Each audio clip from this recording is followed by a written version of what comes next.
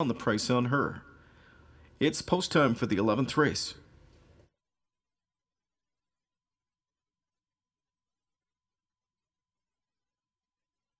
Here they come, gapped off at the rail, Glissando. They're off and pacing. First to punch out of there down the center, Marigold Bloom is going to fire. Just to the inside of her, driving out Bet on Hill to challenge now. In between horses, Frosty Delight also showing some hustle. Stonebridge Superb going to cross over from in fifth is on the rise as they barrel into the first turn. Marigold Bloom minding manners tonight. She's quarter pole bound. She leads by 2. Into the pocket spot slips Bet on Hill. Still parked out third. Frosty Delight driving 26 and 4 the opening quarter. Back to fourth, Stonebridge Superb, sitting fifth inside to On the Rise. 2 lengths back now to find Dazzling Rockette. She's followed by Electric Intentions.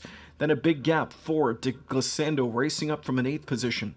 Never Said It Was Sweet has one rival beaten. Outlier's her name, trailing is her game, on the way to the midway point. McNair in the meantime is brushed to the front. Frosty Delight leads the way, and it's Frosty Delight on top by a length, 55 and 4 the first half.